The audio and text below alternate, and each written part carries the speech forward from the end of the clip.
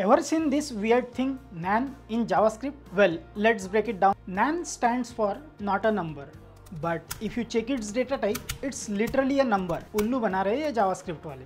अभी बोल रहा है कि not a number और उसका data type number, and guess what? NaN is the only value in JavaScript that is not equal to itself. If you check 4 is equal to 4, you get true, but if you check NaN is equal to NaN, you will always get false. You get NaN when math operations fail or parsing non-numerical string. How do you check for NaN? Well, there are two ways.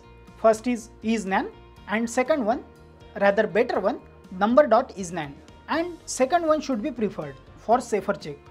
When you check isNaN hello string, it courses the value to a number before checking if it's NaN. Hello gets converted to NaN because it's not a number. So isNaN hello becomes isNaN NaN, and which is true, which ultimately becomes true.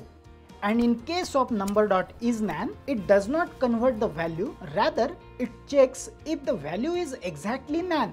Since hello is a string and not actually a NaN, therefore result is false. Now you know NaN like a pro. Hit like and subscribe for more coding mysteries decoded.